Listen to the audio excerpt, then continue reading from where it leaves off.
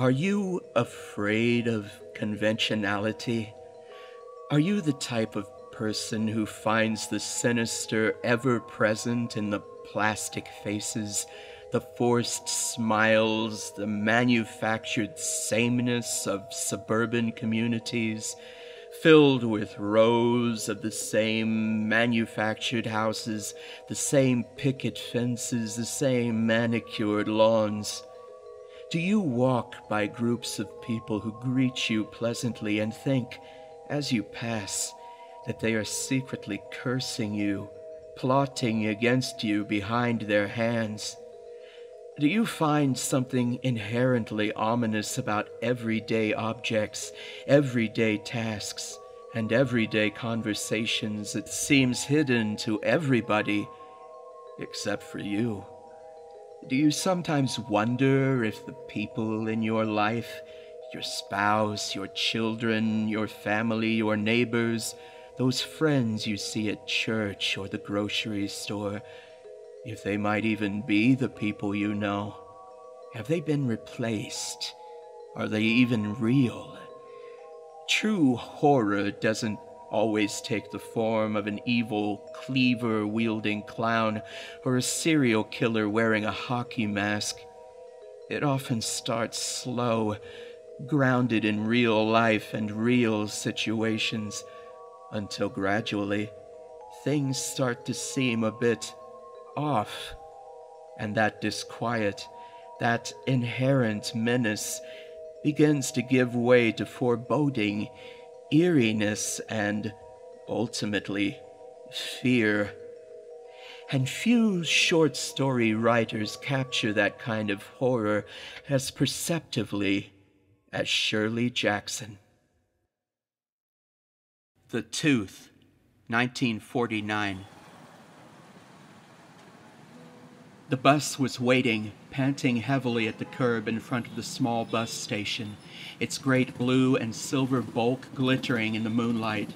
There were only a few people interested in the bus, and at that time of night, no one passing on the sidewalk. The one movie theater in town had finished its show and closed its doors an hour before, and all the movie patrons had been to the drugstore for ice cream and gone on home. Now the drugstore was closed and dark, another silent doorway in the long midnight street.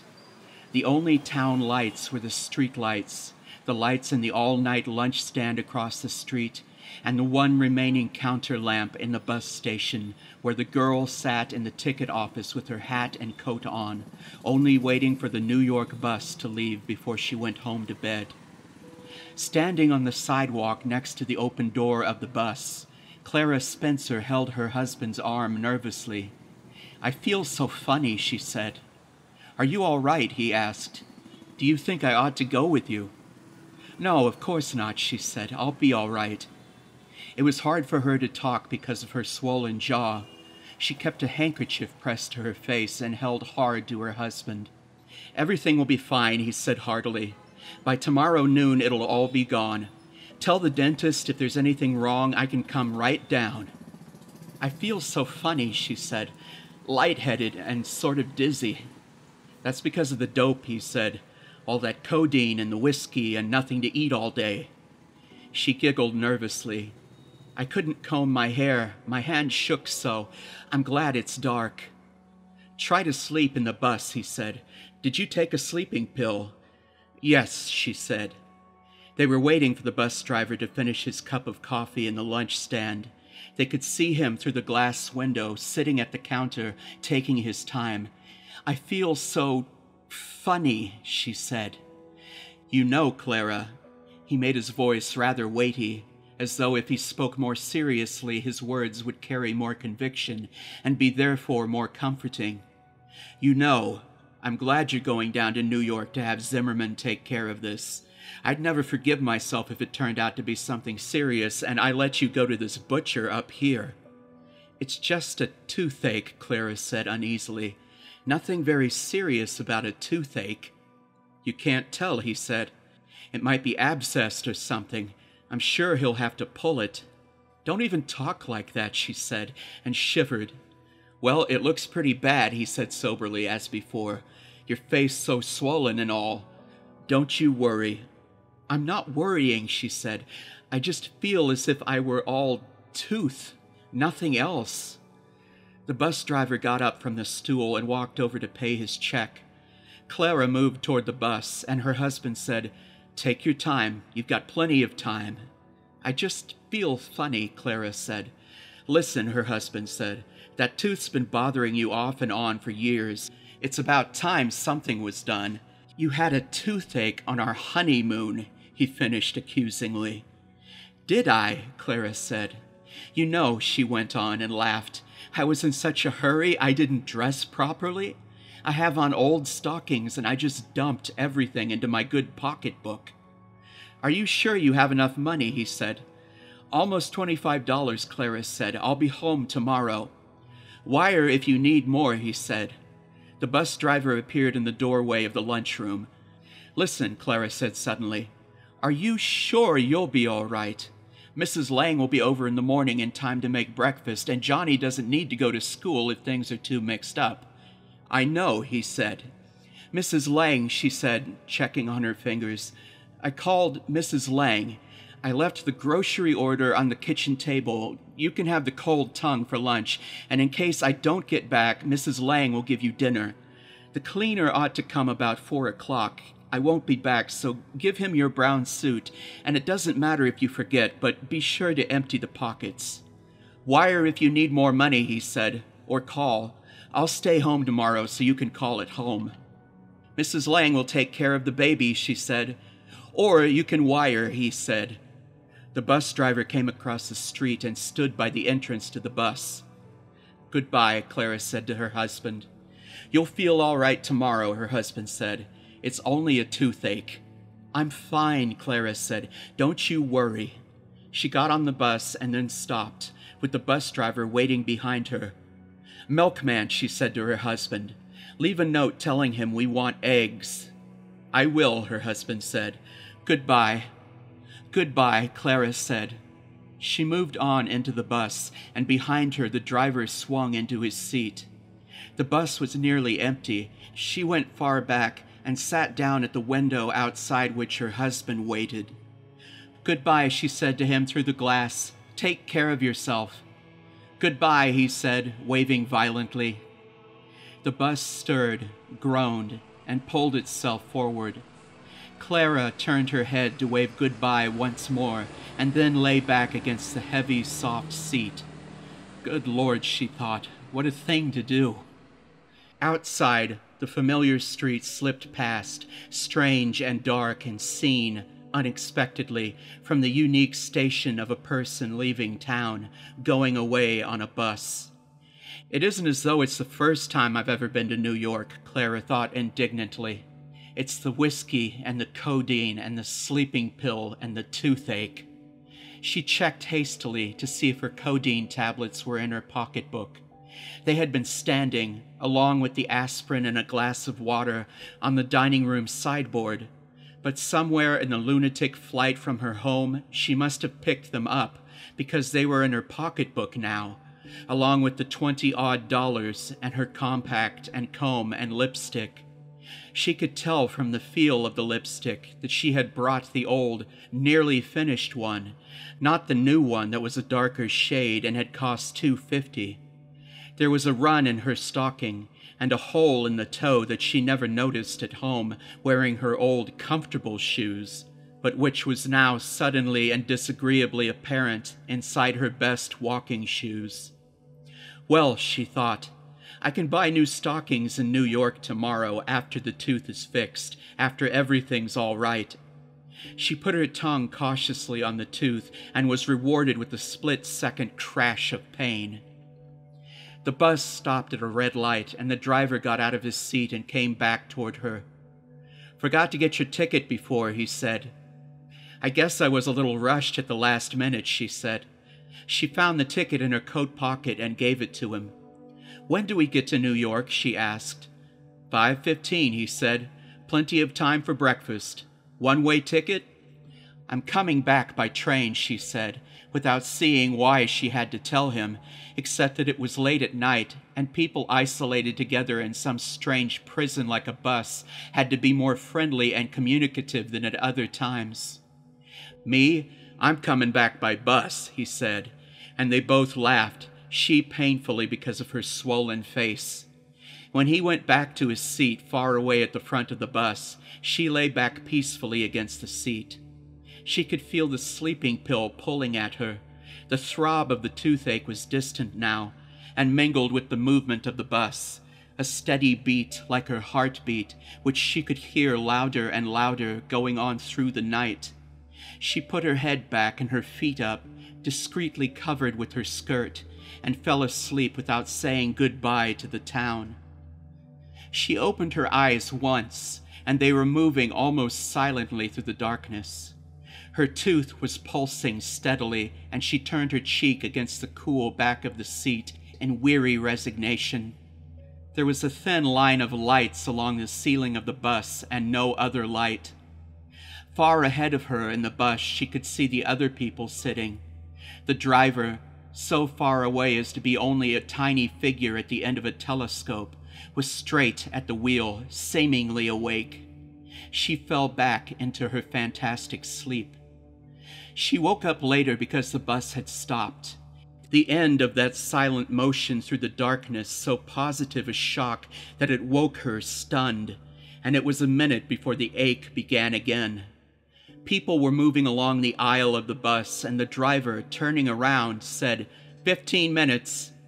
She got up and followed everyone else out, all but her eyes still asleep, her feet moving without awareness. They were stopped beside an all-night restaurant, lonely and lighted on the vacant road. Inside, it was warm and busy and full of people. She saw a seat at the end of the counter and sat down, not aware that she had fallen asleep again when someone sat down next to her and touched her arm. When she looked around foggily, he said, "Traveling far?" "Yes," she said. He was wearing a blue suit, and he looked tall. She could not focus her eyes to see any more. "You want coffee?" he asked.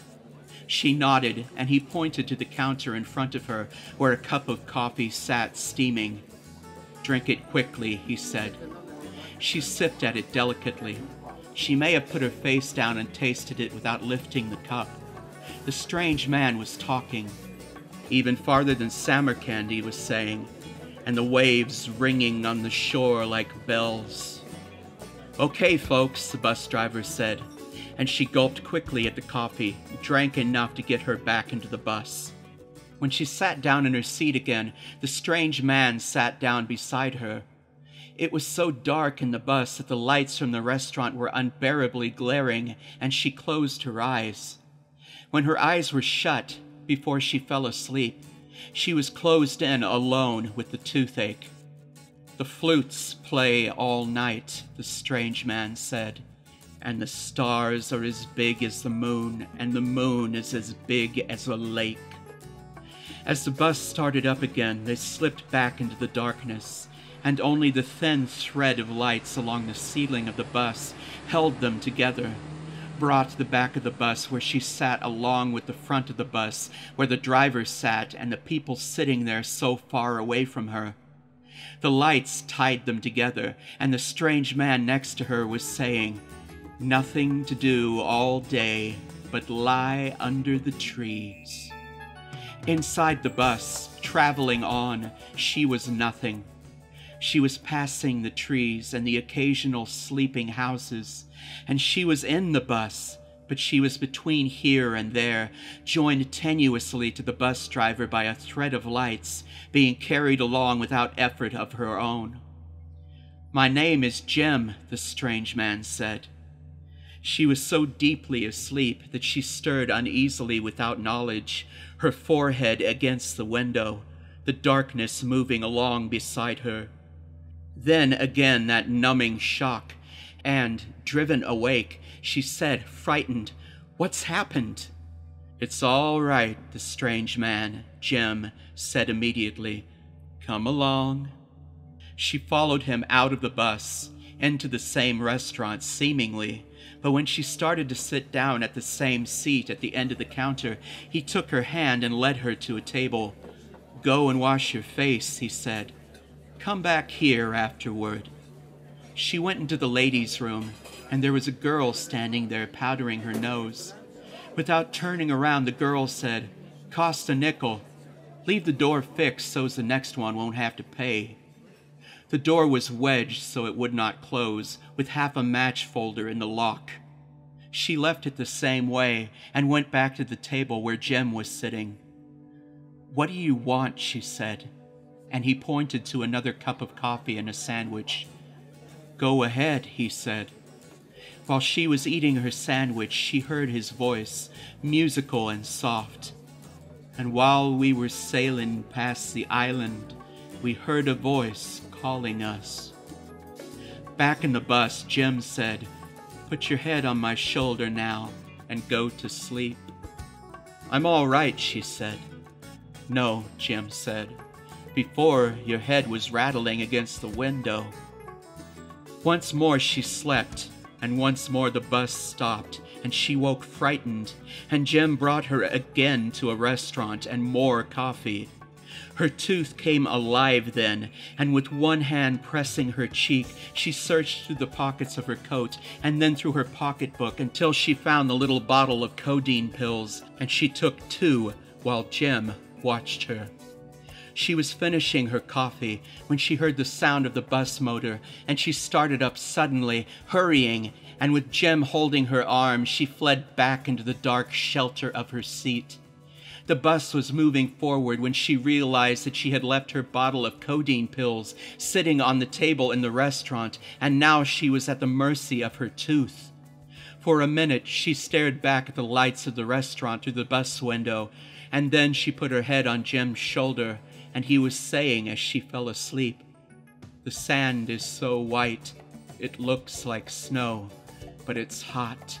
Even at night, it's hot under your feet."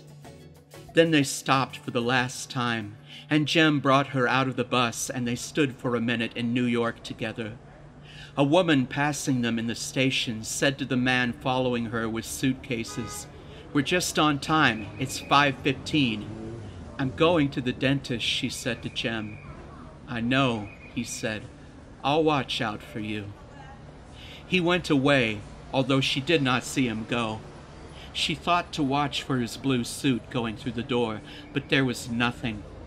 I ought to have thanked him, she thought stupidly, and went slowly into the station restaurant where she ordered coffee again. The counterman looked at her with the worn sympathy of one who has spent a long night watching people get off and on buses. "Sleepy?" he asked. "Yes," she said. She discovered after a while that the bus station joined a Pennsylvania terminal, and she was able to get into the main waiting room and find a seat on one of the benches by the time she fell asleep again. Then someone shook her rudely by the shoulder and said, "What train you taking, lady? It's nearly 7. She sat up and saw her pocketbook on her lap, her feet neatly crossed, a clock glaring into her face. She said, "Thank you," and got up and walked blindly past the benches and got onto the escalator. Someone got on immediately behind her and touched her arm. She turned, and it was Jem. "The grass is so green and so soft," he said, smiling, "and the water of the river is so cool." She stared at him tiredly. When the escalator reached the top, she stepped off and started to walk to the street she saw ahead. Jem came along beside her, and his voice went on. "The sky is bluer than anything you've ever seen, and the songs." She stepped quickly away from him and thought that people were looking at her as they passed. She stood on the corner waiting for the light to change, and Jem came swiftly up to her and then away. "Look," he said as he passed, and he held out a handful of pearls. Across the street there was a restaurant just opening. She went in and sat down at a table, and a waitress was standing beside her, frowning. You was asleep, the waitress said accusingly. I'm very sorry, she said. It was morning. Poached eggs and coffee, please. It was 7:45 when she left the restaurant, and she thought, if I take a bus and go straight downtown now, I can sit in the drugstore across from the street from the dentist's office and have more coffee until about 8:30, and then go into the dentist's when it opens, and he can take me first. The buses were beginning to fill up. She got into the first bus that came along, and she could not find a seat. She wanted to go to 23rd Street and got a seat just as they were passing 26th Street. When she woke, she was so far downtown that it took her nearly half an hour to find a bus and get back to 23rd. At the corner of 23rd Street, while she was waiting for the light to change, she was caught up in a crowd of people. And when they crossed the street and separated to go different directions, someone fell into step beside her. For a minute she walked on without looking up, staring resentfully at the sidewalk, her tooth burning her. And then she looked up, but there was no blue suit among the people pressing by on either side. When she turned into the office building where her dentist was, it was still very early morning. The doorman in the office building was freshly shaven and his hair was combed. He held the door open briskly, as at 5 o'clock he would be sluggish, his hair faintly out of place. She went in through the door with a feeling of achievement. She had come successfully from one place to another, and this was the end of her journey and her objective. The clean white nurse sat at the desk in the office. Her eyes took in the swollen cheek, the tired shoulders, and she said, "You poor thing, you look worn out." "I have a toothache." The nurse half smiled as though she were still waiting for the day when someone would come in and say, "My feet hurt." She stood up into the professional sunlight. "Come right in," she said. "We won't make you wait." There was sunlight on the headrest of the dentist's chair, on the round white table, on the drill bending its smooth chromium head. The dentist smiled with the same tolerance as the nurse. Perhaps all human ailments were contained in the teeth, and he could fix them if people would only come to him in time. The nurse said smoothly, "I'll get her file, doctor. We thought we'd better bring her right in." She felt, while they were taking an X-ray, that there was nothing in her head to stop the malicious eye of the camera, as though the camera would look through her and photograph the nails in the wall next to her, or the dentist's cuff buttons, or the small, thin bones of the dentist's instruments. The dentist said, "Extraction," regretfully to the nurse, and the nurse said, "Yes, doctor, I'll call them right away." Her tooth, which had brought her here unerringly, seemed now the only part of her to have any identity. It seemed to have had its picture taken without her. It was the important creature which must be recorded and examined and gratified. She was only its unwilling vehicle, and only as such was she of interest to the dentist and the nurse. Only as the bearer of her tooth was she worth their immediate and practiced attention. The dentist handed her a slip of paper with the picture of a full set of teeth drawn on it. Her living tooth was checked with a black mark, and across the top of the paper was written, "Lower molar, extraction." "Take this slip," the dentist said, "and go right up to the address on this card. It's a surgeon dentist. They'll take care of you there." "What will they do?" she said. Not the question she wanted to ask, not, "What about me?" or, "How far down do the roots go?" "They'll take that tooth out," the dentist said testily, turning away.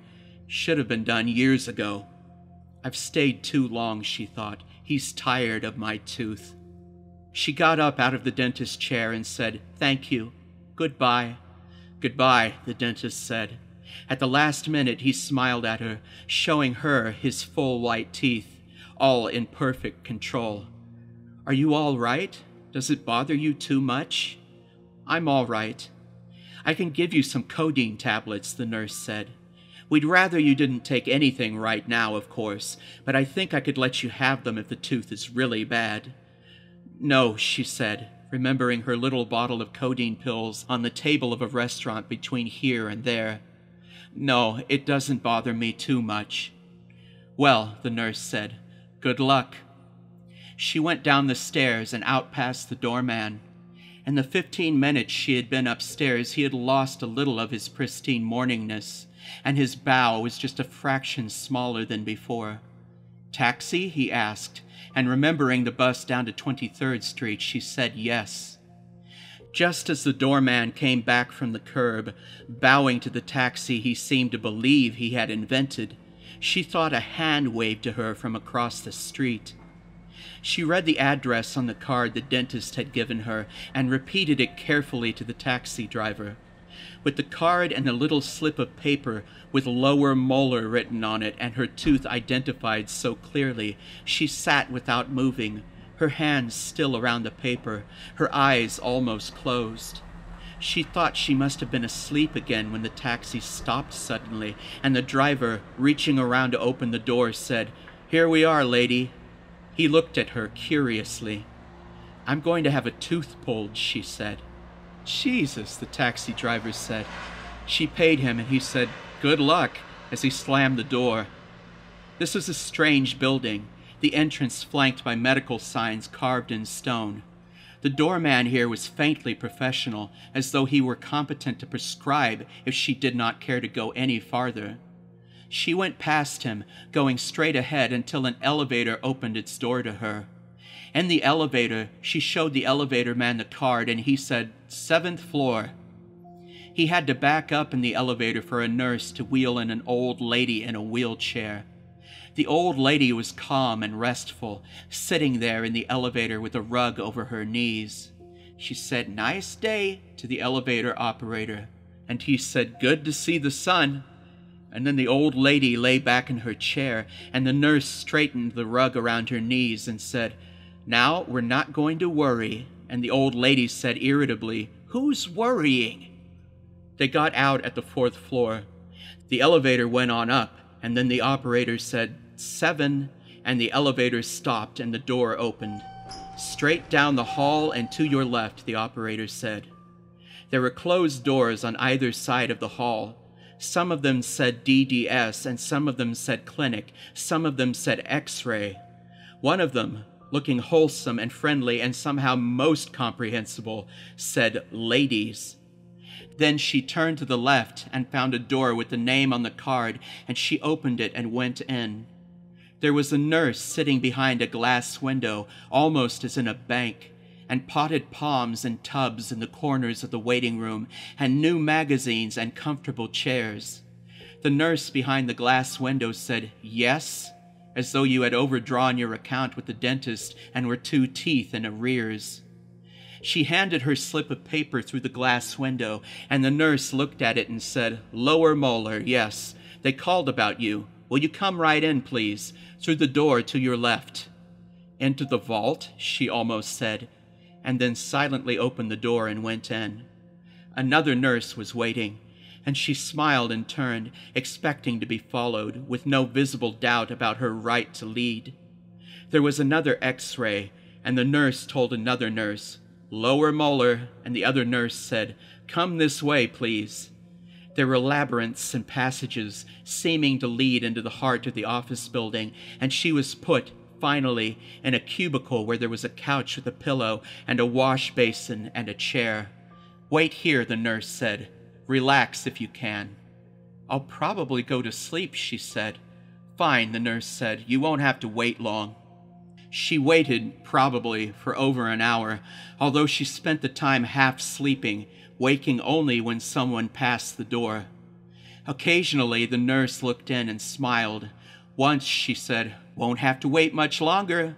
Then, suddenly, the nurse was back, no longer smiling, no longer the good hostess, but efficient and hurried. "Come along," she said, and moved purposefully out of the little room into the hallways again.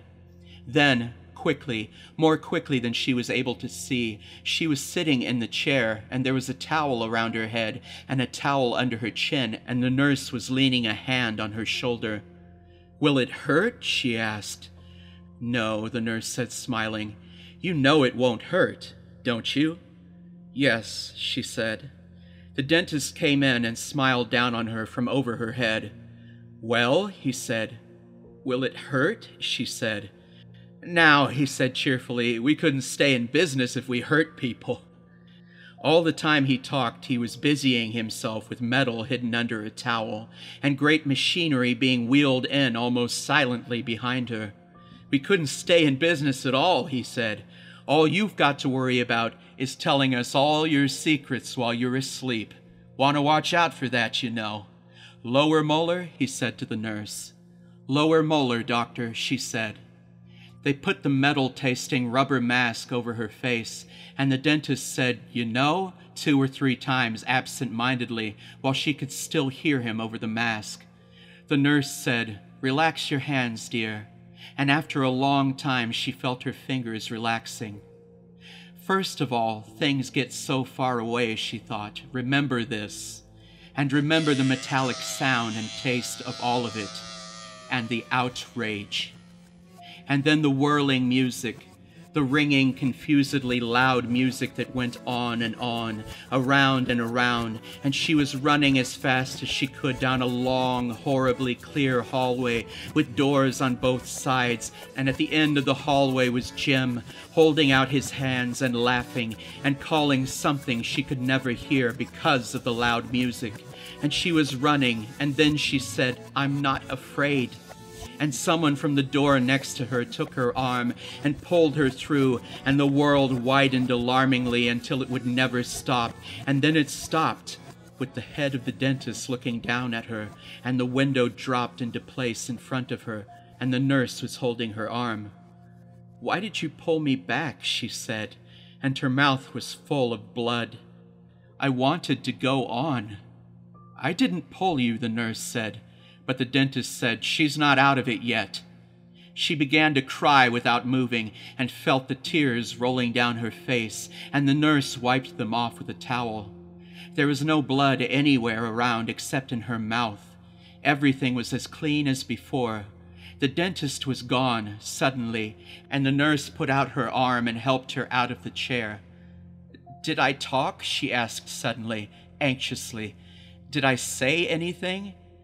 "You said I'm not afraid," the nurse said soothingly, just as you were coming out of it.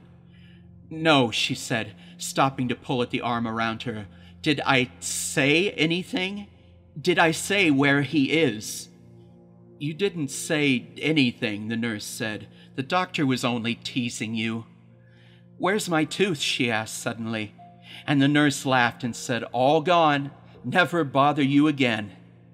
She was back in the cubicle, and she lay down on the couch and cried, and the nurse brought her whiskey in a paper cup and set it on the edge of the wash basin.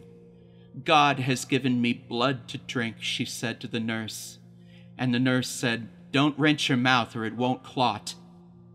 After a long time, the nurse came back and said to her from the doorway, smiling, "I see you're awake again."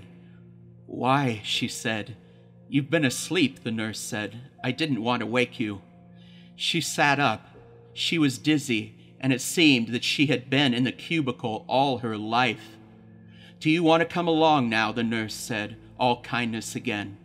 She held out the same arm, strong enough to guide any wavering footstep. This time they went back through the long corridor to where the nurse sat behind the bank window. "All through?" this nurse said brightly. "Sit down a minute then." She indicated a chair next to the glass window and turned away to write busily. "Do not wrench your mouth for 2 hours," she said without turning around. "Take a laxative tonight. Take 2 aspirin if there is any pain. If there is much pain or excessive bleeding, notify this office at once. All right?" she said, and smiled brightly again. There was a new little slip of paper. This one said extraction, and underneath, "Do not rinse mouth. Take mild laxative. 2 aspirin for pain. If pain is excessive or any hemorrhage occurs, notify office." "Goodbye," the nurse said pleasantly. "Goodbye," she said. With the little slip of paper in her hand, she went out through the glass door and, still almost asleep, turned the corner and started down the hall. When she opened her eyes a little and saw that it was a long hall with doorways on either side, she stopped and then saw the door marked "Ladies" and went in. Inside, there was a vast room with windows and wicker chairs and glaring white tiles and glittering silver faucets. There were 4 or 5 women around the wash basins, combing their hair, putting on lipstick.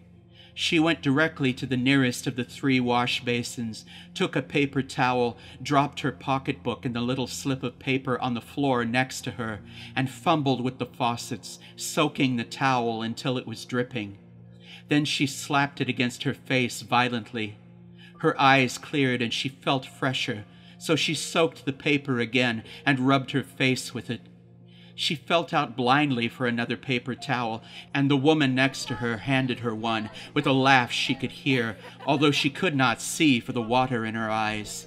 She heard one of the women say, "Where are we going for lunch?" and another one say, "Just downstairs, probably. Old fool says I gotta be back in a half an hour." Then she realized that at the wash basin she was in the way of the women in a hurry, so she dried her face quickly. It was when she stepped a little aside to let someone else get to the basin and stood up and glanced into the mirror that she realized with a slight stinging shock that she had no idea which face was hers. She looked into the mirror as though into a group of strangers, all staring at her or around her. No one was familiar in the group. No one smiled at her or looked at her with recognition. You'd think my own face would know me, she thought, with a queer numbness in her throat. There was a creamy, chinless face with bright blonde hair, and a sharp-looking face under a red-veiled hat, and a colorless, anxious face with brown hair pulled straight back, and a square, rosy face under a square haircut, and 2 or 3 more faces pushing close to the mirror, moving, regarding themselves. Perhaps it's not a mirror, she thought. Perhaps it's a window, and I'm looking straight through at women washing on the other side. But there were women combing their hair and consulting the mirror. The group was on her side, and she thought, I hope I'm not the blonde, and lifted her hand and put it on her cheek. She was the pale, anxious one with the hair pulled back, and when she realized it, she was indignant and moved hurriedly back through the crowd of women, thinking, it isn't fair. Why don't I have any color in my face? There were some pretty faces there. Why didn't I take one of those? I didn't have time, she told herself sullenly. They didn't give me time to think. I could have had one of the nice faces. Even the blonde would be better. She backed up and sat down in one of the wicker chairs. It's mean, she was thinking. She put her hand up and felt her hair. It was loosened after her sleep, but that was definitely the way she wore it, pulled straight back all around and fastened at the back of her neck with a wide, tight beret. Like a schoolgirl, she thought, only, remembering the pale face in the mirror, only I'm older than that. She unfastened the beret with difficulty and brought it around where she could look at it. Her hair fell softly around her face. It was warm and reached to her shoulders. The beret was silver. Engraved on it was the name Clara. Clara, she said aloud. Clara? 2 of the women leaving the room smiled back at her over their shoulders. Almost all the women were leaving now, correctly combed and lipsticked, hurrying out, talking together. In the space of a second, like birds leaving a tree, they were all gone, and she sat alone in the room. She dropped the beret into the ash stand next to her. The ash stand was deep and metal, and the beret made a satisfactory cling falling down. Her hair down on her shoulders, she opened her pocketbook and began to take things out, setting them on her lap as she did so. Handkerchief, plain, white, uninitialed. Compact, square, and brown tortoiseshell plastic with a powder compartment and a rouge compartment. The rouge compartment had obviously never been used, although the powder cake was half gone. That's why I'm so pale, she thought, and set the compact down. Lipstick, a rose shade, almost finished. A comb, an opened packet of cigarettes, and a package of matches, a change purse, and a wallet. The change purse was red imitation leather with a zipper across the top. She opened it and dumped the money out into her hand. Nickels, dimes, pennies, a quarter. 97 cents. Can't go far on that, she thought, and opened the brown leather wallet. There was money in it, but she looked first for papers and found nothing. The only thing in the wallet was money. She counted it. There was $19. I can go on a little farther on that, she thought. There was nothing else in the pocketbook. No keys. Shouldn't I have keys? She wondered. No papers, no address book, no identification. The pocketbook itself was imitation leather, light gray, and she looked down and discovered that she was wearing a dark gray flannel suit and a salmon pink blouse with a ruffle around the neck. Her shoes were black and stout with moderate heels, and they had laces, one of which was untied. She was wearing beige stockings, and there was a ragged tear in the right knee and a great ragged run going down her leg and ending in a hole in the toe which she could feel inside her shoe. She was wearing a pin on the lapel of her suit, which, when she turned it around to look at it, was a blue plastic letter C. She took the pin off and dropped it into the ash stand, and it made a sort of clatter at the bottom with a metallic clang when it landed on the beret.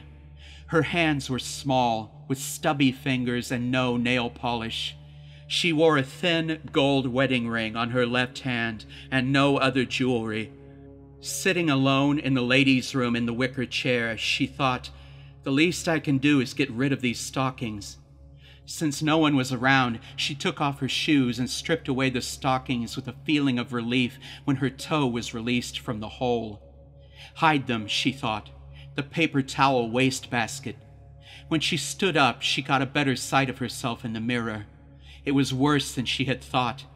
The gray suit bagged in the seat. Her legs were bony, and her shoulders sagged. I look 50, she thought.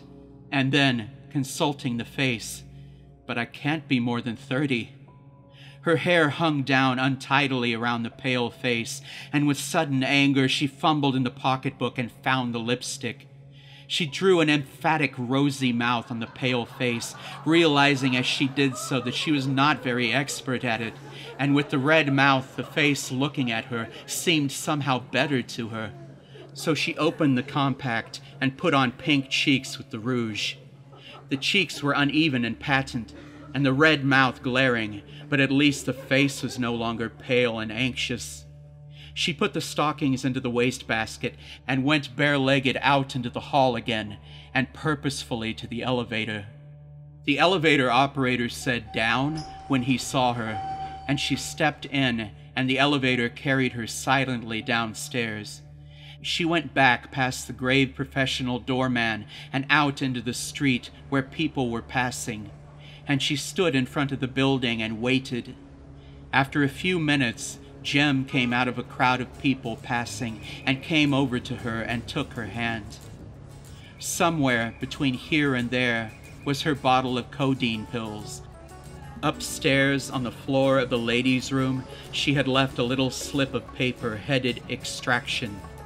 7 floors below, oblivious of the people who stepped sharply along the sidewalk, not noticing their occasional curious glances, her hand in Jim's and her hair down on her shoulders, she ran, barefoot, through hot sand.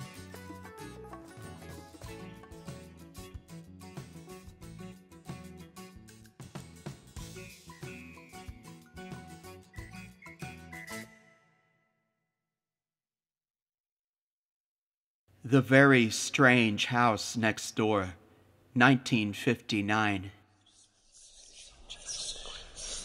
I don't gossip. If there is anything in this world I loathe, it is gossip. A week or so ago in the store, Dora Powers started to tell me that nasty rumor about the Harris boy again, and I came right out and said to her if she repeated one more word of that story to me, I wouldn't speak to her for the rest of my life, and I haven't. It's been a week, and not one word have I said to Dora Powers, and that's what I think of gossip.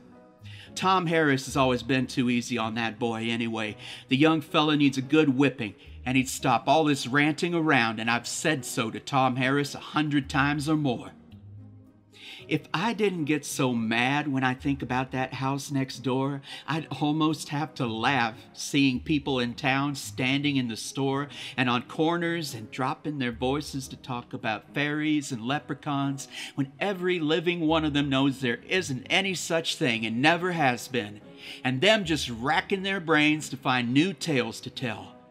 I don't hold with gossip, as I said, even if it's about leprechauns and fairies. And it's my held opinion that Jane Dollar is getting feeble in the mind.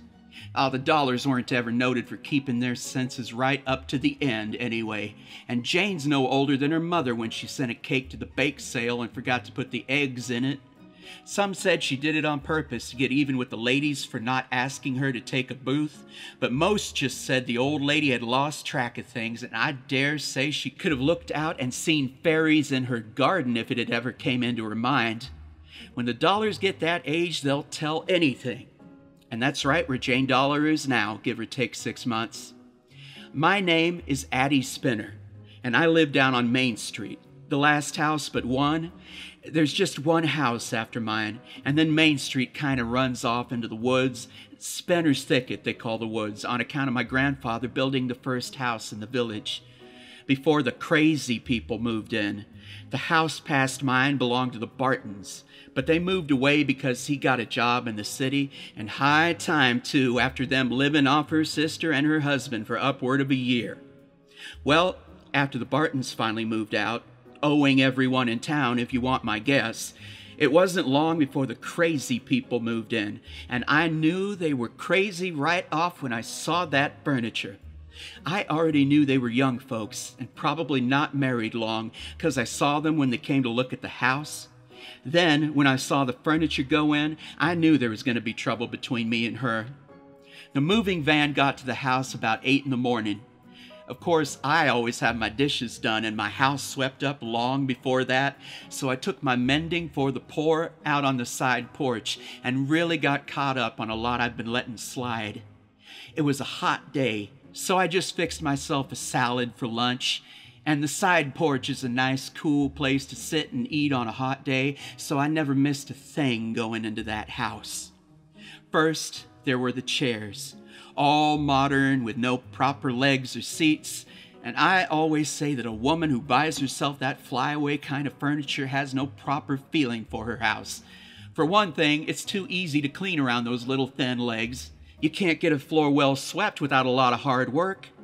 Then, she had a lot of low tables, and you can't fool me with them. When you see those little low tables, you can always tell there's going to be a lot of drinking liquor going on in that house.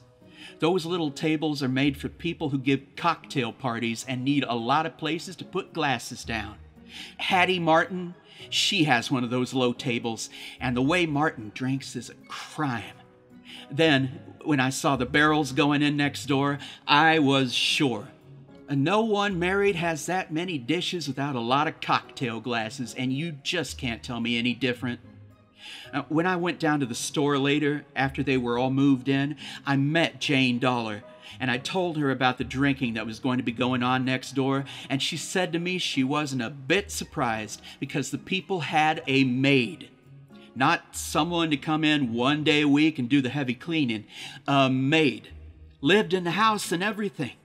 I said I hadn't noticed any maid, and Jane said most things, if I hadn't noticed them, she wouldn't believe they existed in this world. But the West's maid was sure enough. She'd been in the store not 10 minutes earlier buying a chicken. We didn't think she'd rightly have enough time to cook a chicken before supper time, but then we decided that probably the chicken was for tomorrow, and tonight the Wests were planning on going over to the inn for dinner, and the maid could fix herself an egg or something. Jane did say that one trouble with having a maid, and Jane never had a maid in her life, and I wouldn't speak to her if she did, was that you never had anything left over. No matter what you planned, you had to get new meat every day. I looked around for the maid on my way home. The quickest way to get to my house from the store is to take the path that cuts across the back garden of the house next door, and even though I don't use it generally, you don't meet neighbors to pass the time of day with going along a back path.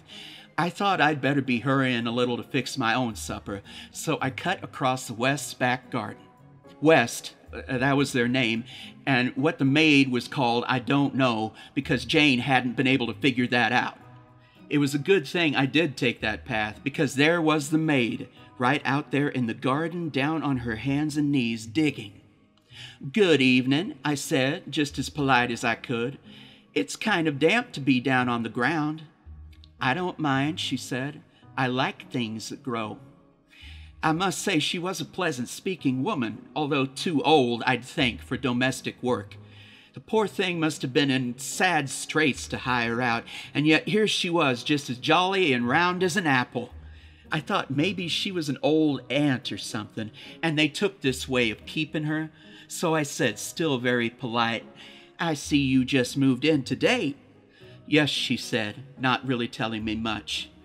"The family's name is West?" "Yes." "You might be Mrs. West's mother?" "No." "An aunt, possibly?" "No." "Not related at all?" "No." "You're just the maid." I thought afterward that she might not like it mentioned, but once it was out, I couldn't take it back. "Yes," she answered, pleasant enough. "I will say that for her." "The work is hard, I expect." "No." "Just the two of them to care for?" "Yes." "I'd say you wouldn't like it much." "It's not bad," she said. "I use magic a lot, of course." "Magic," I said. "Does that get your work done sooner?" "Indeed it does," she said, with not so much as a smile or a wink. "You wouldn't think, would you, that right now I'm down on my hands and knees making dinner for my family?" "No," I said. "I wouldn't think that." "See," she said, "here's our dinner." And she showed me an acorn. I swear she did, with a mushroom and a scrap of grass in it. "It hardly looks like enough to go around," I said, kind of backing away. She laughed at me, kneeling there on the grass with her acorn, and said, "If there's any left over, I'll bring you a dish. You'll find it wonderfully filling." "But what about your chicken?" I said. I was well along the path away from her, and I did want to know why she got the chicken if she didn't think that they were going to eat it. "Oh, that," she said. "That's for my cat." Well, who buys a whole chicken for a cat that shouldn't have chicken bones anyway? Like I told Jane over the phone as soon as I got home, Mr. Honeywell down at the store ought to refuse to sell it to her, or at least make her take something more fitting, like ground meat, even though neither of us believed for a minute that the cat was really going to get the chicken, or that she even had a cat, come to think of it. Crazy people will say anything that comes into their heads. I know for a fact that no one next door ate chicken that night, though. See, my kitchen window overlooks their dining room if I stand on a chair, and what they ate for dinner was something steaming in a big brown bowl. I had to laugh thinking about that acorn, because that was just what the bowl looked like. A big acorn. Probably that was what put the notion in her head. And sure enough, later she brought over a dish of it and left it on my back steps. Me not wanting to open the door late at night with a crazy lady outside, and like I told Jane, I certainly wasn't going to eat any outlandish concoction made by a crazy lady. But I kind of stirred it around with the end of a spoon, and it smelled all right. It had mushrooms in it and beans, but I couldn't tell what else. And Jane and I decided that probably we were right the first time and the chicken was for tomorrow. Now, I had to promise Jane I'd try to get a look inside to see how they set out that fancy furniture. So next morning, I brought back their bowl and marched right up to the front door.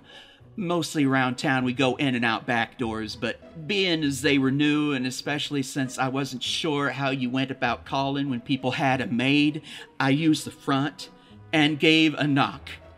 I had gotten up so early to make a batch of donuts, so I'd have something to put in the bowl when I took it back. So I knew that the people next door were up and about because I saw him leaving for work at 7:30. He must have worked in the city to have got off so early. Jane thinks he's in an office because she saw him going toward the depot, and he wasn't running. People who work in offices don't have to get in on the dot, Jane said, although how she would know, I couldn't tell you. Now, it was little Mrs. West who opened the door, and I must say she looked agreeable enough. I thought with the maid to bring her breakfast and all, she might still be lying in bed the way they do. but she was all dressed in a pink house dress and was wide awake. She didn't ask me in right away, so I kind of moved a little toward the door, and then she stepped back and said, "Wouldn't I come in?" And I must say, funny as that furniture is, she had it fixed up nice, with green curtains on the windows. I couldn't tell from my house what the pattern was on those curtains, but once I was inside, I could see it was a pattern of green leaves kind of woven in, and the rug, which of course I had seen when they brought it in, was green too. Some of those big boxes that went in must have held books, because there were a lot of books all put away in bookcases. And before I had a chance to think, I said, "My, you must have worked all night to get everything arranged so quick. I didn't see your lights on, though."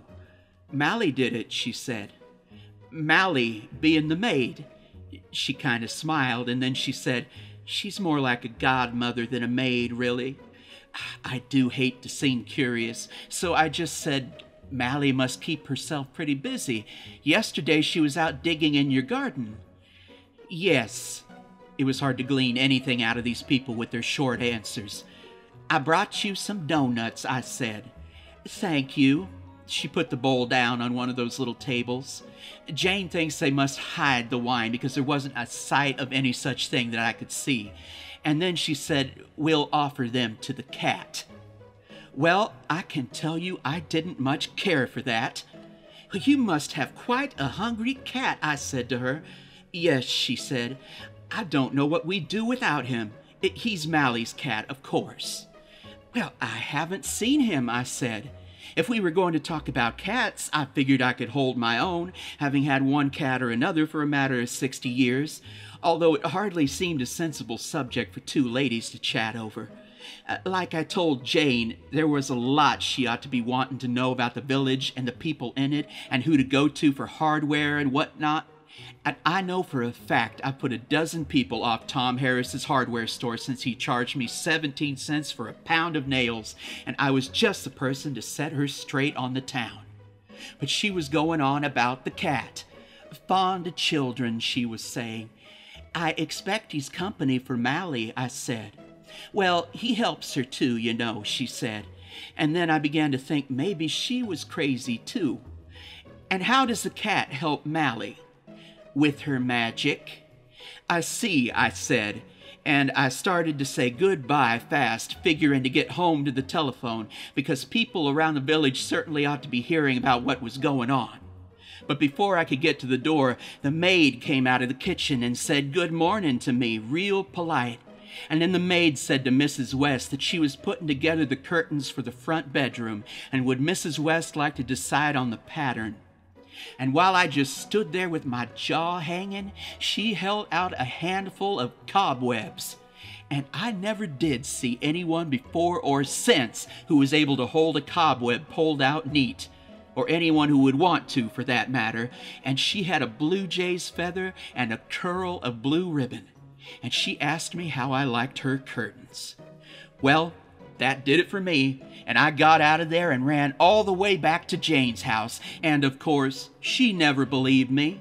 She walked me home just so that she could get a look at the outside of the house, and I will be everlastingly shaken if they hadn't gone and put up the curtains in that front bedroom, soft white net with a design of blue that Jane said looked like a blue jay's feather.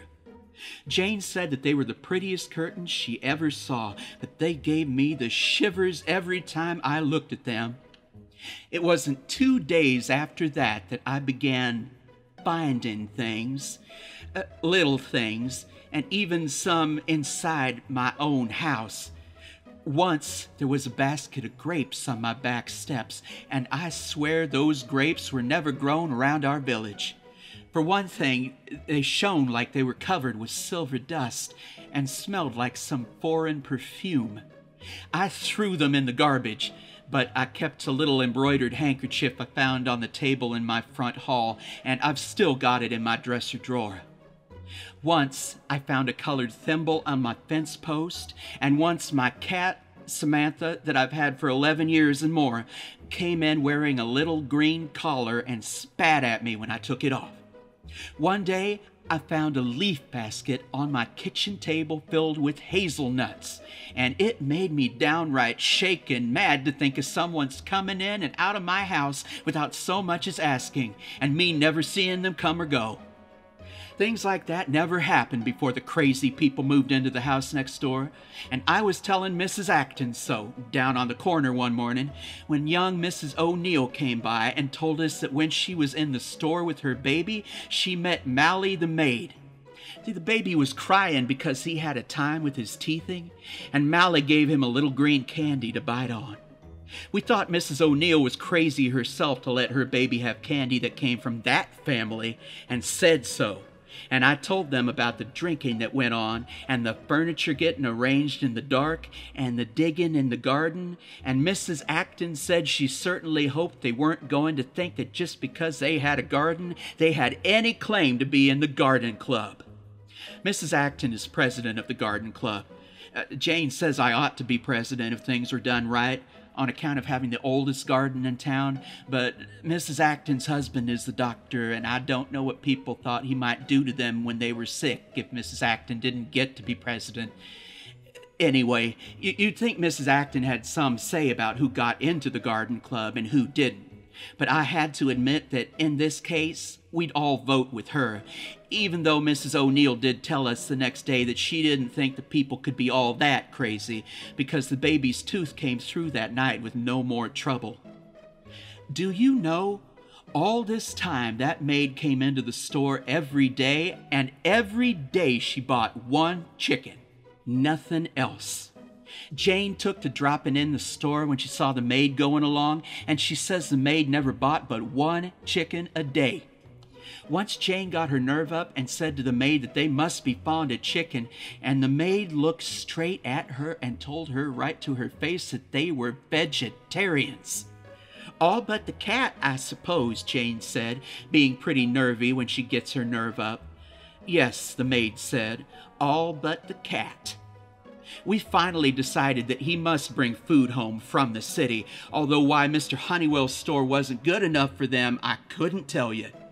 After the baby's tooth was better, Tom O'Neill took them over a batch of fresh-picked sweet corn, and they must have liked that, because they sent the baby a furry blue blanket that was so soft that young Mrs. O'Neill said the baby never needed another, winter or summer, and after being so sickly, that baby began to grow and got so healthy, you wouldn't know it was the same one, even though the O'Neills never should have accepted presents from strangers, not knowing whether the wool might be clean or not.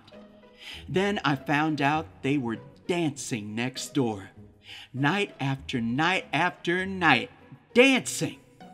Sometimes I'd lie there awake until 10, 11 o'clock, listening to that heathen music and wishing I could get up the nerve to go over and give them a piece of my mind. It wasn't so much the noise keeping me from sleeping. I will say the music was soft and kind of like a lullaby, but people haven't got any right to live like that. Folks should go to bed at a sensible hour and get up at a sensible hour and spend their days doing good deeds and housework. A wife ought to cook dinner for her husband, and not out of cans from the city either. And she ought to run over next door sometimes with a home-baked cake to pass the time of day and keep up with the news. And most of all, a wife ought to go to the store herself, where she can meet her neighbors and not just send the maid. Every morning I'd go out and find fairy rings on the grass, and anyone around here will tell you that means an early winter, and here next door they hadn't even thought to get in coal. I watched every day for Adams and his truck because I knew for a fact that cellar was empty of coal. All I had to do was lean down a little when I was in my garden, and I could see right into the cellar, just as swept and clear as though they were planning to treat their guests in there. Jane thought they were the kind who went off on a trip somewhere in the winter, shirking responsibilities for facing the snow with their neighbors. The cellar was all you could see, though. They had those green curtains pulled so tight against the windows that even right up close there wasn't a chink to look through from outside, and them inside dancing away. I do wish I could have nerved myself to go right up to that front door and knock some night. Now, Mary Corn thought I ought to. "You got a right, Addie," she told me one day in the store. "You've got every right in the world to make them quiet down at night. You're the nearest neighbor they got, and it's the right thing to do. You tell them they're making a name for themselves around the village." Well, I couldn't nerve myself, and that's the gracious truth. Every now and then I'd see little Mrs. West walking in the garden, or Mally the maid coming out of the woods with the basket, gathering acorns, never a doubt of it. But I never so much as nodded my head at them. Down at the store, I had to tell Mary Corn that I couldn't do it. "They're foreigners, that's why," I said. "Foreigners of some kind. They don't rightly seem to understand what a person says. It's like they're always answering some other question you didn't ask." "If they're foreigners," Dora Powers put in, being at the store to pick up some sugar to frost a cake, "it stands to reason there's something wrong to bring them here." "Well, I won't call on foreigners," Mary said. "You can't treat them the same as you treat regular people," I said. "I went inside the house, remember? Although not, as you might say, to pay a call." So then I had to tell them all over again about the furniture and the drinking, and it stands to reason that anyone who dances all night is going to be drinking too, and my good donuts from my grandmother's recipe going to the cat. And Dora, she thought they were up to no good in the village. Mary said she didn't know anyone who was going to call, not being sure they were proper. And then we had to stop talking because in came Mally the maid for her chicken. You would have thought I was the chairman of a committee or something, the way Dora and Mary kept nudging me and winking that I should go over and speak to her. But I wasn't going to make a fool of myself twice, I can tell you. Finally, Dora saw there was no use pushing me, so she marched over and stood there until the maid turned around and said, "Good morning." Dora came right out and said, "There's a lot of people around this village, miss, would like to know a few things." "I imagine so," the maid said. "We'd like to know what you're doing in our village," Dora said. "We thought it would be a nice place to live," the maid said.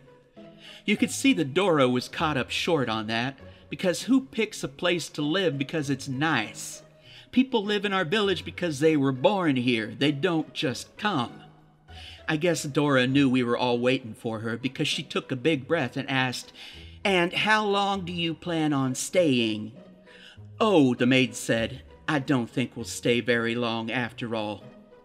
"Even if they don't stay," Mary said later, "they can do a lot of harm while they're here, setting a bad example for our young folk. Just for instance, I heard that the Harris boy got picked up again by the state police for driving without a license." "Tom Harris is too gentle on that boy," I said. "A boy like that needs whipping, and not people living in a house right in town showing him how to drink and dance all night." Jane came in right then, and she had heard that all the children in town had taken to dropping by the house next door to bring dandelions and berries from the woods, and from their own father's gardens too, I'll be bound. And the children were telling around that the cat next door could talk. They said he told them stories. Well, that just about did it for me, you can imagine. Children have too much freedom nowadays anyway, without getting nonsense like that into their heads.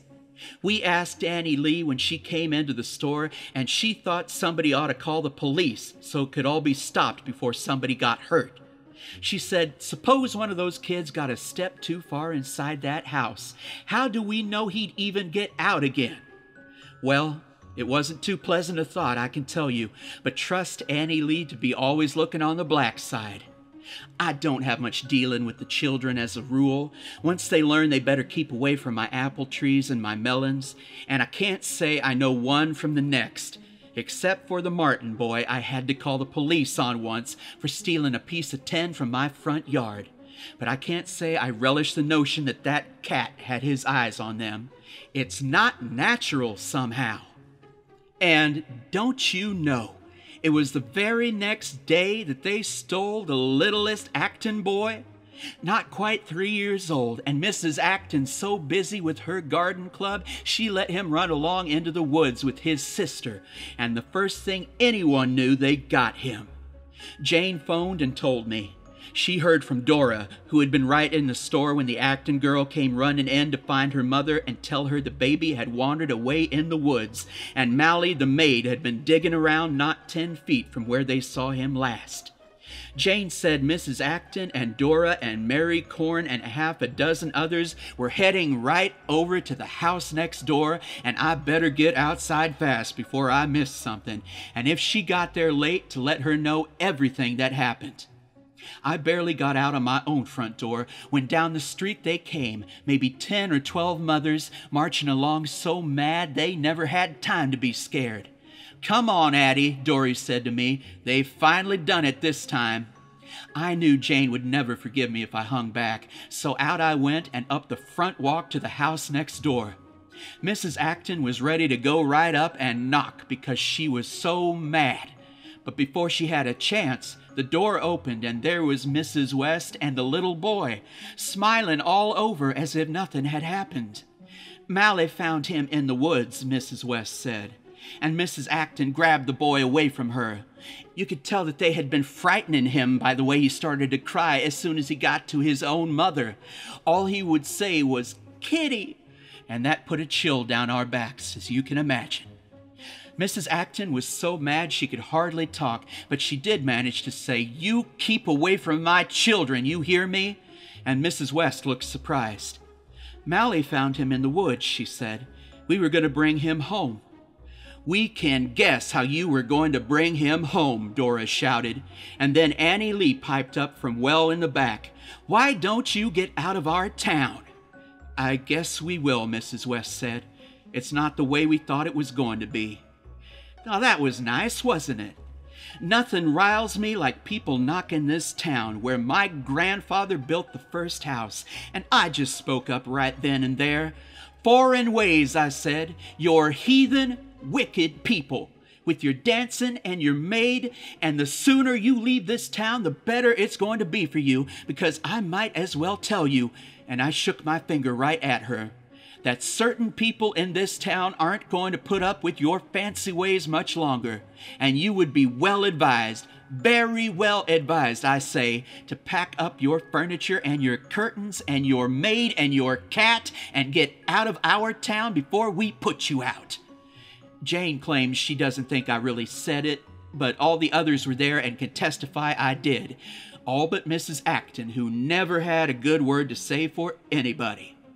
Anyway, right then we found out that they had given the little boy something, trying to buy his affection, because Mrs. Acton pried it out of his hand and he was crying all the time. When she held it out, it was hard to believe, but of course with them there is nothing too low. It was a little gold-colored apple, all shiny and bright, and Mrs. Acton threw it right at the porch floor as hard as she could, and that little toy shattered into dust. "We don't want anything from you," Mrs. Acton said, and as I told Jane afterward, it was terrible to see the look on Mrs. West's face. For a minute she just stood there looking at us. Then she turned and went back inside and shut the door. Someone wanted to throw rocks through the windows, but, as I told them, destroying private property is a crime, and we might better leave violence to the menfolk. So Mrs. Acton took her little boy home, and I went in and called Jane. Poor Jane. The whole thing had gone off so fast she hadn't had time to get her corset on. I hadn't any more than gotten Jane on the phone when I saw through the hall window that a moving van was right there next door, and the men were starting to carry out that fancy furniture. Jane wasn't surprised when I told her over the phone. "Nobody can get moving that fast," she said. "They were probably planning to slip out with that little boy." "Or maybe the maid did it with magic," I said, and Jane laughed. "Listen," she said, "go and see what else is going on. I'll hang on the phone." There wasn't anything to see, even from my front porch, except the moving van and the furniture coming out. Not a sign of Mrs. West or the maid. "He hasn't come home from the city yet," Jane said. "I can see the street from here. They'll have news for him tonight." And that was how they left. I take a lot of the credit for myself, even though Jane tries to make me mad by saying Mrs. Acton did her share. By that night, they were gone. bag and baggage, and Jane and I went over to the house with a flashlight to see what damage they had left behind.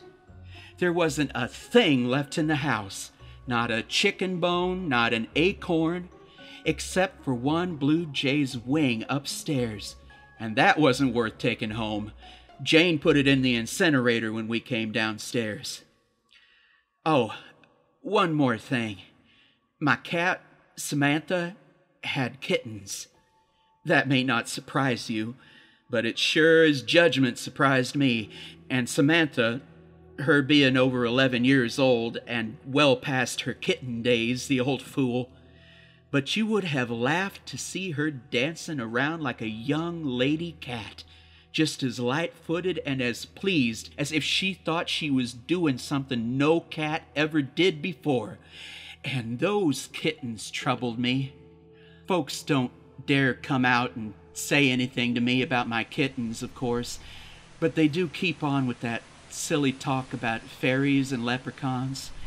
And there's no denying that the kittens are bright yellow with orange eyes and much bigger than normal kittens have a right to be. Sometimes I see them all watching me when I go around the kitchen, and it gives me a cold finger down my back. Half the children in town are begging for those kittens. Fairy kittens, they're calling them. But there isn't a grown-up in town would take one. Jane says there's something downright uncanny about those kittens. But then, I may never speak to her again in all my life. Jane even gossips about cats, and gossip is one thing I simply cannot endure. The Beautiful Stranger, published 1968. What might be called the first intimation of strangeness occurred at the railway station. She had come with her children, Small John and her baby girl, to meet her husband when he returned from a business trip to Boston. Because she had been oddly afraid of being late, and perhaps even seeming uneager to encounter her husband after a week's separation, she dressed the children and put them into the car at home a long half-hour before the train was due. As a result, of course, they had to wait interminably at the station, and what was to have been a charmingly staged reunion, family embracing husband and father, became, at last, an ill-timed and awkward performance. Small John's hair was mussed, and he was sticky. The baby was cross, pulling at her pink bonnet and her dainty lace-edged dress, whining. The final arrival of the train caught them in mid-movement, as it were. Margaret was tying the ribbons on the baby's bonnet. Small John was half over the back of the car seat. They scrambled out of the car, cringing from the sound of the train, hopelessly out of sorts. John Sr. waved from the high steps of the train. Unlike his wife and children, he looked utterly prepared for his return, as though he had taken some pains to secure a meeting at least painless, and had, in fact, stood just so, waving cordially from the steps of the train for perhaps as long as half an hour, ensuring that he should not be caught half-ready, his hand not lifted so far as to overemphasize the extent of his delight in seeing them again. His wife had an odd sense of lost time.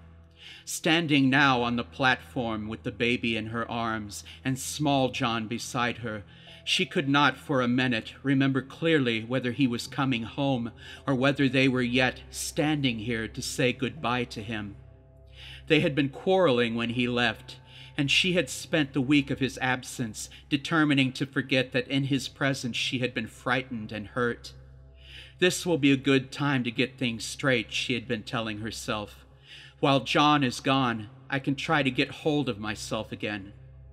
Now, unsure at last whether this was an arrival or a departure, she felt afraid again, straining to meet an unendurable tension.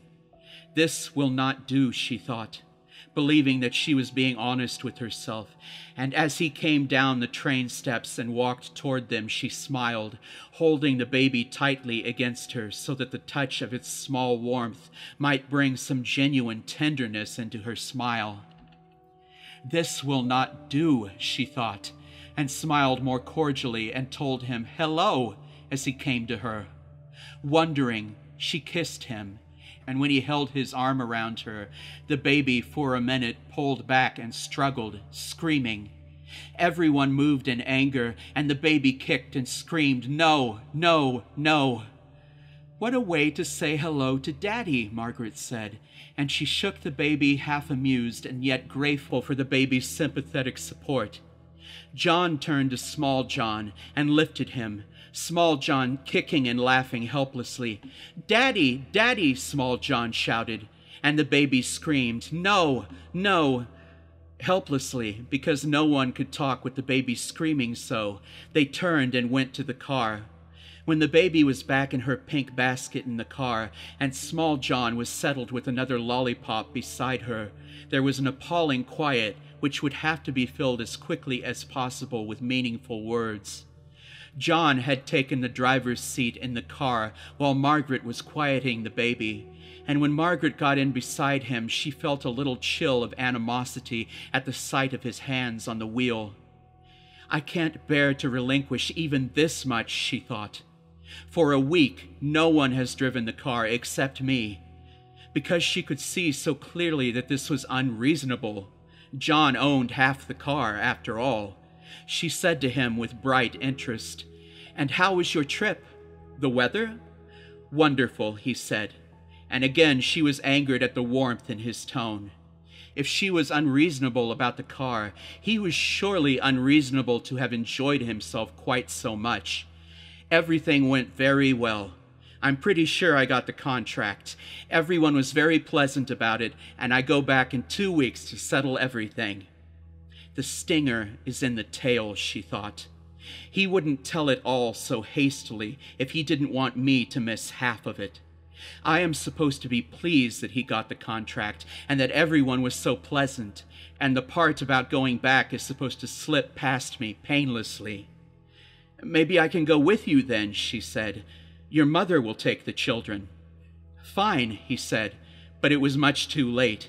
He had hesitated noticeably before he spoke. "I want to go too," said Small John. "Can I go with Daddy?" They came into their house, Margaret carrying the baby, and John carrying his suitcase and arguing delightedly with Small John over which of them was carrying the heavier weight of it. The house was ready for them. Margaret had made sure that it was cleaned and emptied of the qualities which attached so surely to her position of wife alone with small children. The toys which Small John had thrown around with unusual freedom were picked up. The baby's clothes, no one, after all, came to call when John was gone, were taken from the kitchen radiator where they had been drying. Aside from the fact that the house gave no impression of waiting for any particular people, but only for anyone well-bred and clean enough to fit within its small, trim walls, it could have passed for a home, Margaret thought, even for a home where a happy family lived in domestic peace. She set the baby down in his playpen and turned with the baby's bonnet and jacket in her hand and saw her husband, head bent gravely as he listened to Small John. "Who?" she wondered suddenly. "Is he taller?" "That is not my husband."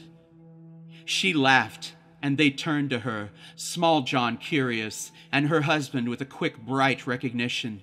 She thought, "Why, it is not my husband, and he knows that I have seen it." There was no astonishment in her. She would have thought perhaps 30 seconds before that such a thing was impossible. But since it was now clearly possible, surprise would have been meaningless. Some other emotion was necessary, but she found at first only peripheral manifestations of one. Her heart was beating violently. Her hands were shaking, and her fingers were cold. Her legs felt weak, and she took hold of the back of a chair to steady herself. She found that she was still laughing, and then her emotion caught up with her, and she knew what it was. It was relief. "I'm glad you came home," she said. She went over and put her head against his shoulder. "It was hard to say hello in the station," she said. Small John looked on for a minute and then wandered off to his toy box. Margaret was thinking, "This is not the man who enjoyed seeing me cry. I need not be afraid." She caught her breath and was quiet. There was nothing that needed saying. For the rest of the day, she was happy. There was a constant delight in the relief from her weight of fear and unhappiness. It was pure joy to know that there was no longer any residue of suspicion and hatred. When she called him John, she did so demurely, knowing that he participated in her secret amusement. When he answered her civilly, there was, she thought, an edge of laughter behind his words. They seemed to have agreed soberly that mention of the subject would be in bad taste, might even, in fact, endanger their pleasure. They were hilarious at dinner. John would not have made her a cocktail, but when she came downstairs from putting the children to bed, the stranger met her at the foot of the stairs, smiling up at her, and took her arm to lead her into the living room where the cocktail shaker and glasses stood on the low table before the fire. "How nice," she said, happy that she had taken a moment to brush her hair and put on fresh lipstick, happy that the coffee table which she had chosen with John, and the fireplace which had seen so many fires built by John, and the low sofa where John had slept sometimes, had all seen fit to welcome the stranger with grace. She sat on the sofa and smiled at him when he handed her a glass.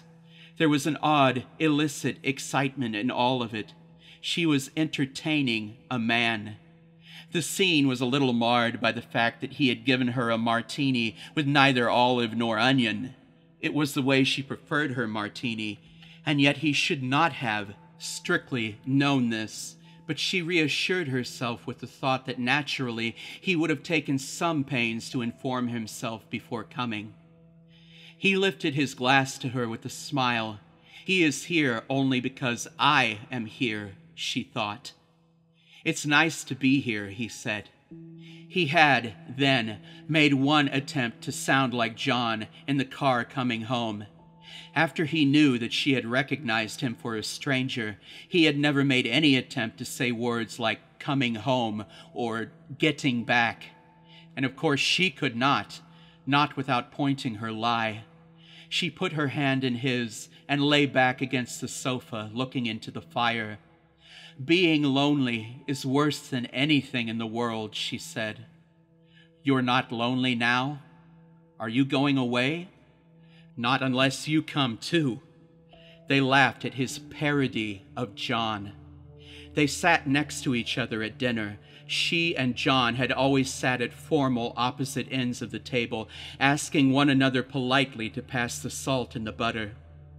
"I'm going to put in a little set of shelves over there," he said, nodding toward the corner of the dining room. "It looks empty here, and it needs things, symbols." "Like?" She liked to look at him. His hair, she thought, was a little darker than John's, and his hands were stronger. This man would build whatever he decided he wanted built. "We need things together, things we like, both of us, small, delicate, pretty things, ivory." With John, she would have felt it necessary to remark at once that they could not afford such delicate, pretty things, and put a cold finish to the idea. But with the stranger, she said, "We'd have to look for them. Not everything would be right." "I saw a little creature once," he said, "like a little tiny man, only colored all purple and blue and gold." She remembered this conversation. It contained the truth like a jewel set in the evening. Much later, she was to tell herself that it was true. John could not have said these things. She was happy. She was radiant. She had no conscience. He went obediently to his office the next morning, saying goodbye at the door with a rueful smile that seemed to mock the present necessity for doing the things that John always did. And as she watched him go down the walk, she reflected that this was surely not going to be permanent. She could not endure having him gone for so long every day, although she had felt little about parting from John. Moreover, if he kept doing John's things, he might grow imperceptibly more like John. We will simply have to go away, she thought. She was pleased, seeing him get into the car. She would gladly share with him, indeed give him outright, all that had been John's, so long as he stayed her stranger. She laughed while she did her housework and dressed the baby. She took satisfaction in unpacking his suitcase, which he had abandoned and forgotten in a corner of the bedroom, as though prepared to take it up and leave again if she had not been as he thought her, had not wanted him to stay. She put away his clothes, so disarmingly like John's, and wondered for a minute at the closet. Would there be a kind of delicacy in him about John's things? Then she told herself no, not so long as he began with John's wife, and laughed again. The baby was cross all day, but when small John came home from nursery school, his first question was, looking up eagerly, "Where is Daddy?" "Daddy has gone to the office." And again she laughed at the moment's quick, sly picture of the insult to John. Half a dozen times during the day she went upstairs to look at his suitcase and touch the leather softly. She glanced constantly as she passed through the dining room into the corner where the small shelves would be someday, and told herself that they would find a tiny little man, all purple and blue and gold, to stand on the shelves and guard them from intrusion. When the children awakened from their naps, she took them for a walk and then, away from the house, returned violently to her former lonely pattern. Walk with the children, talk meaninglessly of Daddy, long for someone to talk to in the evening ahead, restrain herself from hurrying home. He might have telephoned. She began to feel frightened again. Suppose she had been wrong. It could not be possible that she was mistaken. It would be unutterably cruel for John to come home tonight. Then she heard the car stop, and when she opened the door and looked up, she thought, "No, it is not my husband," with a return of gladness. She was aware from his smile that he had perceived her doubts, and yet he was so clearly a stranger that, seeing him, she had no need of speaking. She asked him, instead, almost meaningless questions during that evening, and his answers were important only because she was storing them away to reassure herself while he was away. She asked him what the name was of their Shakespeare professor in college, and who was that girl he liked so before he met Margaret. When he smiled and said that he had no idea, that he would not recognize the name if she told him, she was in delight. He had not bothered to master all of the past then. He had learned enough, the names of the children, the location of the house, how she liked her cocktails, to get to her, and after that it was not important, because either she would want him to stay or she would, calling upon John, send him away again. "What is your favorite food?" she asked him. "Are you fond of fishing? Did you ever have a dog?" "Somebody told me today," he said once, "that he had heard I was back from Boston, and I distinctly thought he said that he heard I was dead in Boston." He was lonely, too, she thought with sadness, and that is why he came, bringing a destiny with him. Now I will see him come every evening through the door and think, "This is not my husband," and wait for him, remembering that I am waiting for a stranger. "At any rate," she said, "you were not dead in Boston, and nothing else matters." She saw him leave in the morning with a warm pride, and she did her housework and dressed the baby. When small John came home from nursery school, he did not ask, but looked with quick, searching eyes, and then sighed. While the children were taking their naps, she thought that she might take them to the park this afternoon.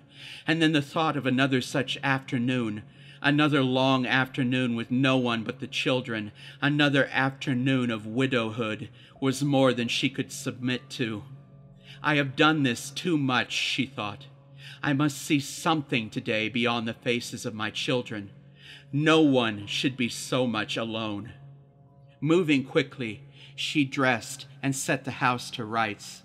She called a high school girl and asked if she would take the children to the park. Without guilt, she neglected the 1,000 small orders regarding the proper jacket for the baby, whether small John might have popcorn, when to bring them home. She fled, thinking, I must be with people.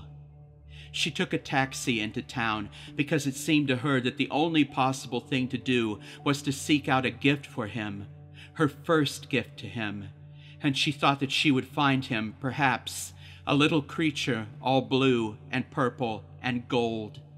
She wandered through the strange shops in the town, choosing small, lovely things to stand on the new shelves, looking long and critically at ivories, at small statues, at brightly colored, meaningless, expensive toys, suitable for giving to a stranger.